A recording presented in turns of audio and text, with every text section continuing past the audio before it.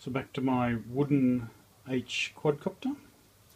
I've received these ESCs. They're hobby fans. Made in China apparently.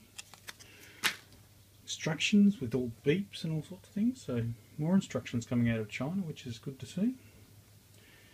We'll mount these up and see if we can get some motor spinning.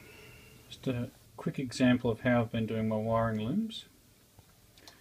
Basically, I join these two ESCs together, put in a thicker gauge wire, run it down to the other two ESCs, and I just strip a bit of the wire here, solder that up, then solder on the two grounds from the other end.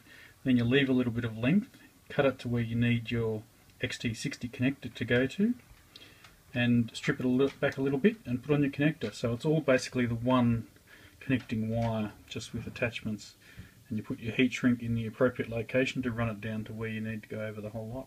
It's a pretty neat solution in the end. So that's basically how it works. Soldered these ones directly on. The wire, I've taken it underneath here just to keep away from the controller. Then comes up here, just cut out a bit of the wire, connect it on, heat shrink over the top, and you take that out to your XT60 connector.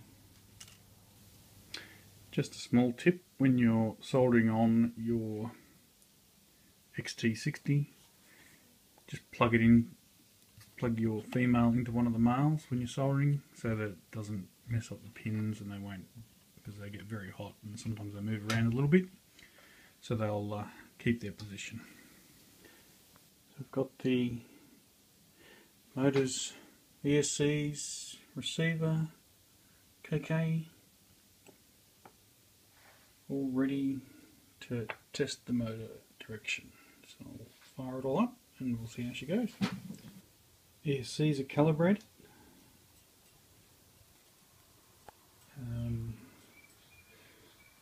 Receivers in. Plug it in. Test the motors.